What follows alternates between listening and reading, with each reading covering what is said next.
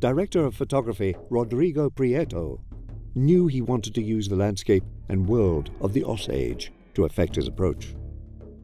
The cinematographer used both digital and film cameras to achieve this look. For daytime exteriors, Prieto used Aricam LT and Aricam ST celluloid cameras with Kodak 5207 stock. For night sequences, he switched to Kodak 5219, which offers reduced grain in the shadows.